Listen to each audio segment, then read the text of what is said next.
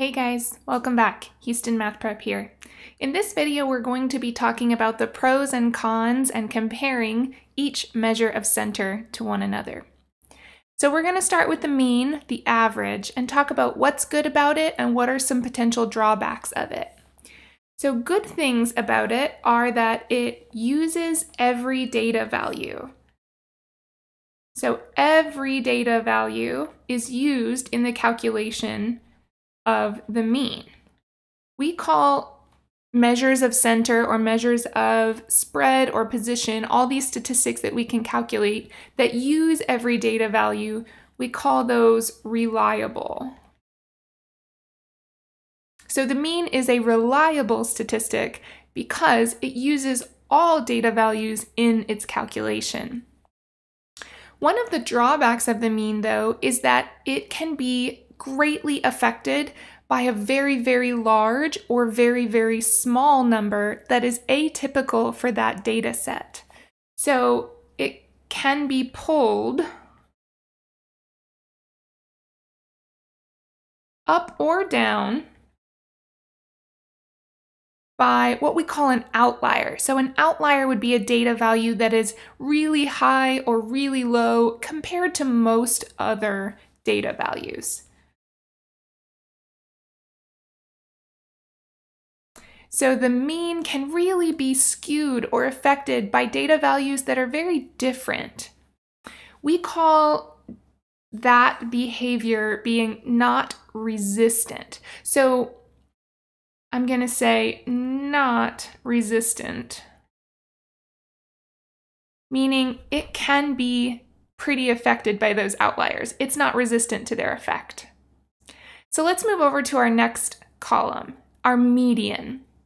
So the median has a con that is the opposite of our pro for the mean. It is not reliable because only the center 1 or 2 data values are used. So only center values are used. So we would call that one not reliable. If you get kind of a wacky center 1 or 2, you might get a median that isn't really representative of the data that you have. The median, though, because it only relies on the center 1 or 2 values, is very resistant. Those outliers, those data values that are way, way at the edges that don't really fit with everything else, they don't affect the median. So a pro of our median is outliers do not affect it.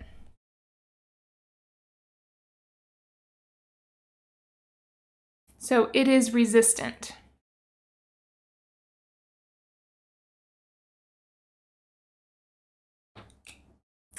All right, and our final measure of center is the mode.